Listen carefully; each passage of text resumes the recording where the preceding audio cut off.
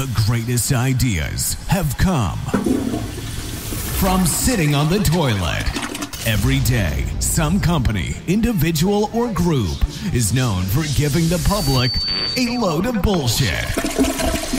Come here to get your daily dose of shit by Alan Cousin. It's time you hear the shit everyone wants to know.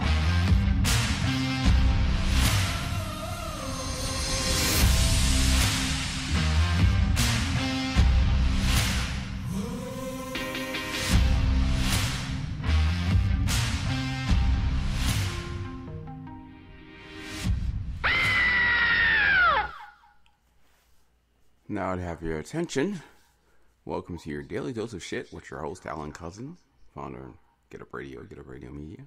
Today is Tuesday, January 17, 2023.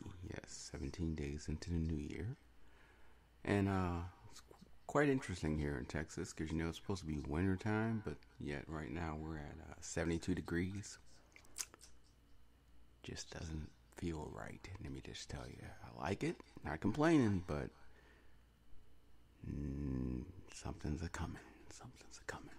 Anyway, that's another topic. So, what are we going to talk about today? Well, first of all, I will say this: I did not sleep very well last night, and that was not normal for me because normally I'm able to just go to sleep, enjoy myself for about a good 7-8 hours, and then of course get ready for the next morning. I will say, though, I did take my COVID booster, my latest COVID booster this weekend. I took it Friday around 5 p.m. thinking, okay, hey, everybody else that I know took it about 12 hours, 24 hours later. They were okay. Yeah, it didn't happen for me. I took it, and it basically said, yeah, you're going to be tired for a while. Yeah, you're not getting out of bed for a while. Yeah, your muscles are going to ache for a while. And then finally, I think that Saturday night trying to sleep, going into Sunday, I felt like as if I would have taken drugs, like some heavy drugs. I'm talking like some heavy coke mixed with heroin, mixed with marijuana, mixed with lucid acid and everything. Maybe that might describe how I felt because I was waking up every hour on the hour, pain in my gut, pain in my chest. My eyes felt like they were just being stung by bees. Not to mention, I was hot as hell, like I was burning up, sweating. Then all of a sudden I would be cold as if I was in Antarctica. It was miserable. It was just plain miserable. But like I said, I know I'm doing this for a good cause for myself because unlike many others out there, I am anti-immunal. So, when I get a cold, it's not just a cold. Like a cold for you might last you maybe, 2 weeks. Cold for me might last me 2 to 3 months. So I have to really watch myself, take care of myself, and keep that body going, So, anyway, it was an interesting weekend. But, like I said, that's not today's topic. That was just me just rattling off. And maybe I was like, well, maybe this, me trying to take my dump today might have had some causes from that after effect. Because normally, I go on my little porcelain toilet. I get my little Android phone. I read the news, scour through, skim through it, maybe look at a video or two. And boom, I'm good. And today I was kind of like, not gonna do anything. And also when I wasn't ready, it was like, it's time to go, fellas. We're not waiting. Either you are ready or not, but we're coming. And I was like, oh my God, really? And then of course I'm running to the toilet, trying to get there just in time. And then of course I think I'm done. I walk back into the office. Next thing you know, not later than 3 minutes, I'm going right back, heading straight to the toilet again for number 2. So it was one of those Speedy Gonzalez days today for me. That was unexpected, but I heard other people I spoke to today was kind of weird for them too. So I'm not the only one. But my topic today, just so you know, and it's gonna be a brief topic, so that's probably why I'm kind of talking about other things, are pets. That's right, those lovable, kind, cuddly, furry things that we enjoy having around, right? Pets, dogs, hamsters, gerbils, mice, rats, fish. We have so many forms of pets. And we love having them around. But I thought about it. I was like, I don't mind having a pet. So get me wrong. I had Gizmo, and, rest in peace. He had unfortunately caught cancer, and I had to let him go and let him down. And I do miss Gizmo sometimes. I mean, there were times he would just look at me, and it's like I could just read his mind, and, he could just read my mind. And, we just had that connection, and I do miss him sometimes. So, if you're listening, Gizmo, yes, I do miss you. I know sometimes you got on my nerves, but I still miss you, though. But my thing is this. Have you ever really thought about when we have pets? Clearly we buy pets because we want something of ours, something to enjoy, something that, someone that can be around, that will love us no matter what, because, basically they have that affection for us because they're always there whenever no one else is. I mean, so, I guess we look for that companionship, so to speak. A companionship where you don't ever have to worry about waking up one day and they're like, I'm done with you, because they're always there. And they're always around, and they're always willing to give you affection, or it's like sometimes they kind of know when you need their attention, or, you're feeling gloomy or down, and they decide to somehow cheer you up. I mean, they're pretty cool. But I will say one thing, though. Have you ever really thought about the situation of the pet? I mean, clearly the pet, you bought a pet for yourself, right? You bought it to be there to entertain you, to be there around you, to utilize when necessary, because you want to be alone, or you want to have a friendship that never ends. But who's serving who? Like, really? Who is serving who when it comes to you and your pet? Because think about it. Your pet has to be fed, right?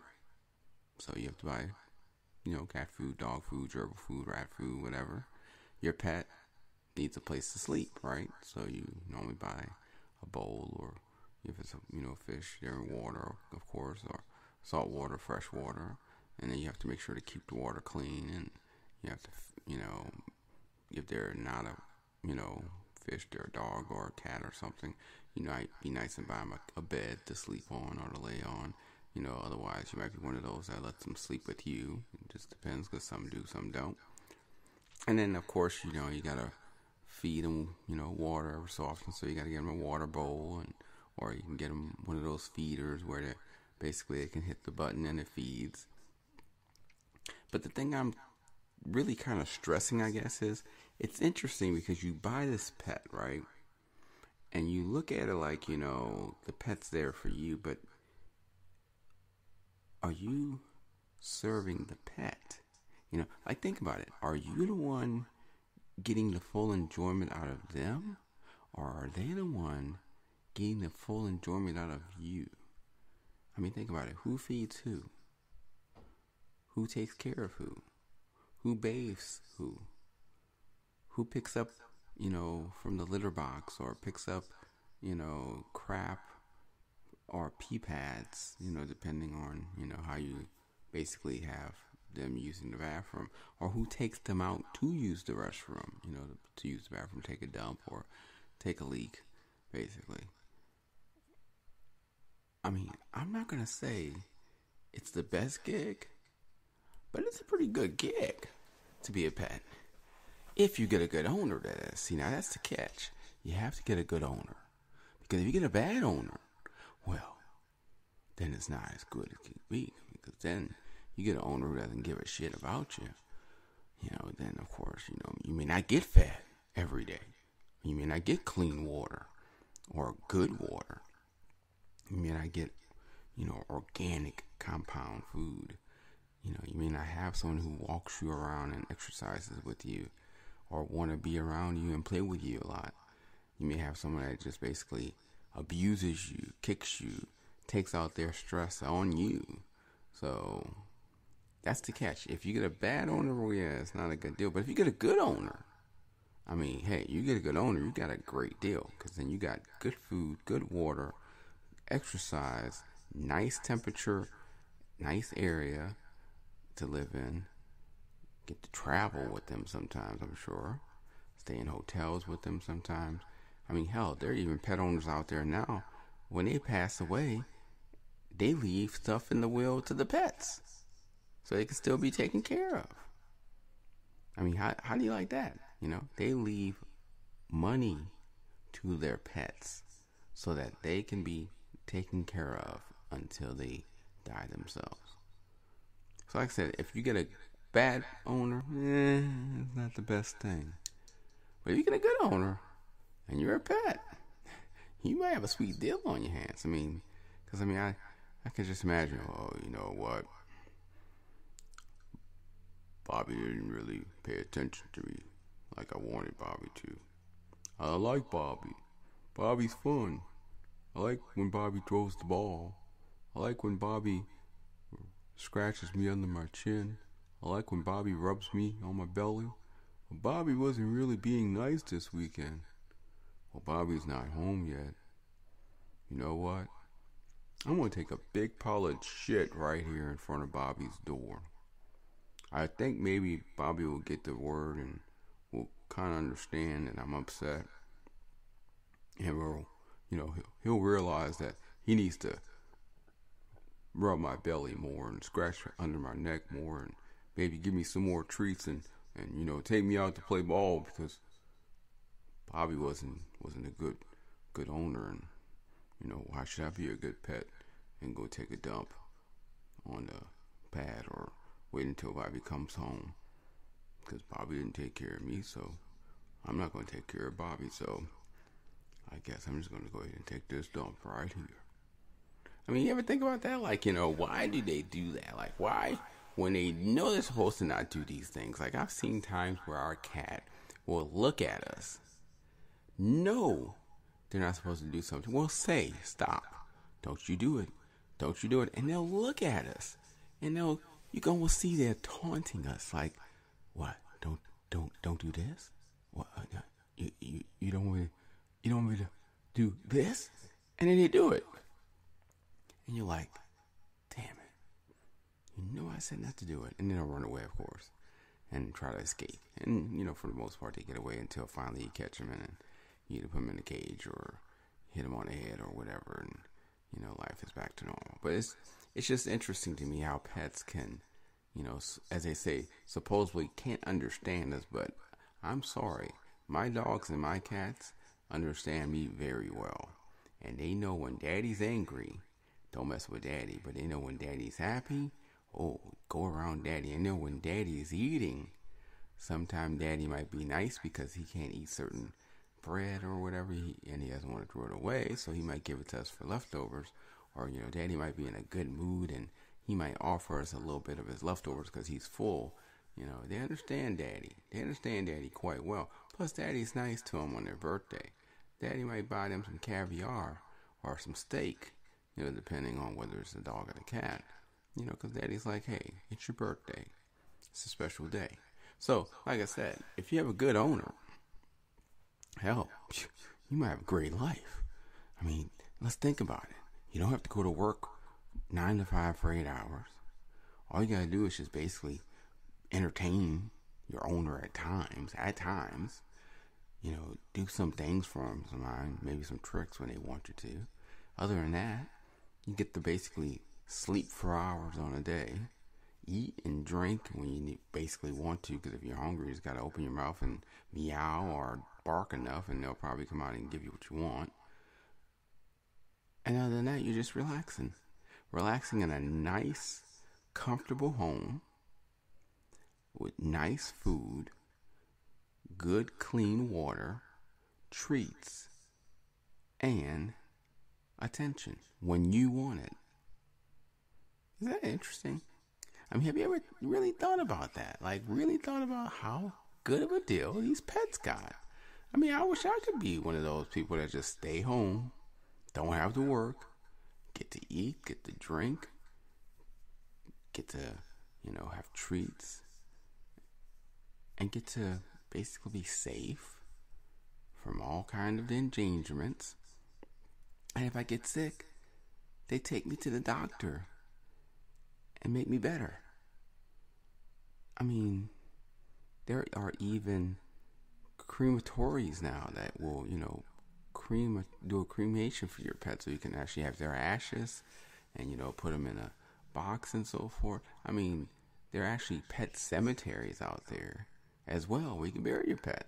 And now you can put your pet on your insurance and have pet coverage. I mean, the world has changed America. The world has changed drastically to the point where pets are not just animals. They're part of our lives. They're part of our family. Quite interesting how things have changed from 1600s to the 21st century, don't you think? And they have a pretty good deal. I mean, the only thing we can't do, we can't claim any of those expenses yet and write them off on our taxes. I mean, think about how much food you buy, water you buy. Sometimes you might buy clothes for your pet. Halloween, Valentine's Day, Christmas. Or you might buy, little toys for your pet. I mean, you start calculating the amount of money a owner really spends on their pet. It gets a little up there. You might be surprised. I mean, I know I myself, we spend an average amount. And I mean, we're taking them to the vet, as far as the spending on the food, making sure that they're taken care of, get them treats here and there. I'm probably thinking we spend roughly around $3,000 to $5,000 a year, maybe $6,000.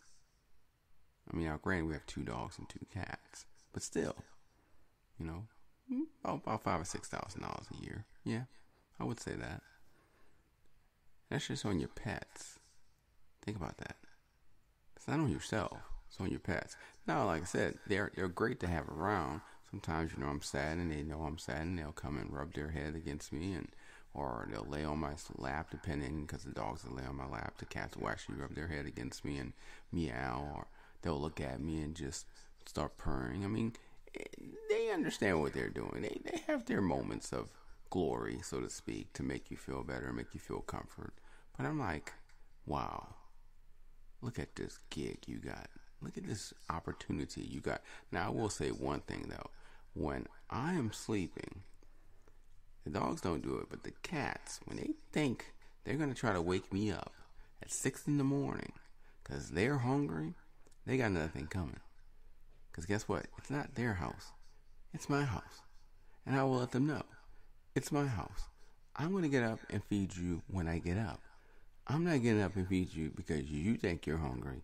I will get up and feed you when I'm awake, and then you'll get your food then. And that's how I am. Now, my other half, she tends not to be that way all the time. She'll get up and do it. I'm like, no. You can go ahead and meow all you want. I'm going back to sleep. And when I wake up, you'll get what you want. Because those cats, I tell you, sometimes they can get a little snobby and a little picky. And sometimes they think they rule the world. And I mean, granted, I understand that Egyptians honored them. And, Egyptians had cats mostly as pets because they felt like they were so intelligent and they were the pets of the gods. But pet of the god or not, you're not telling me when to get up in the morning to feed you. I'm sorry, that's not going to happen. Because unless you're dying, I'm not getting up.